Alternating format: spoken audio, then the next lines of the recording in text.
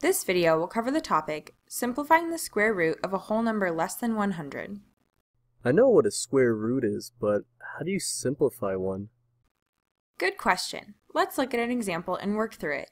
Say we have the square root of 54. The first step is to take 54 and factor it down into numbers that are only divisible by 1 and itself. These are called prime numbers. Examples of common prime numbers are 2, 3, 5, and 7. If we do this, 54 becomes 2 times 3 times 3 times 3.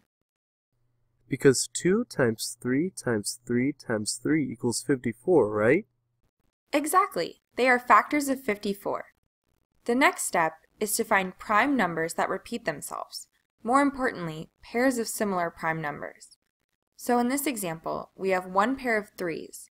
We know that 3 times 3 is the same as 3 squared, and the square root of 3 squared is 3, meaning we can move the 3 to the outside of the square root symbol. And what we have left over is the square root of 2 times 3. Next, we simplify the expression inside the square root by multiplying what we have left under the radical. So for this example, 2 times 3 gives us 6. And now we have the simplified square root of 54. 3 times the square root of 6. Why don't you try the next example? Well, first we break it up into prime numbers, which results in 2 times 2 times 2 times 2 times 3. Next, we look for pairs, and we can see that there are 2 pairs of 2's. This is the same as 2 to the power of 2 times 2 to the power of 2, which means we can bring the 2's outside the square root and leave the leftover 3 inside of it to get 2 times 2 square root of 3, which equals 4 times the square root of 3. Great job!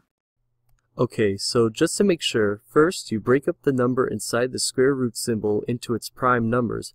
Then we look for pairs, and any pairs of the numbers we have is the same as that number squared, meaning that it can move outside the square root symbol.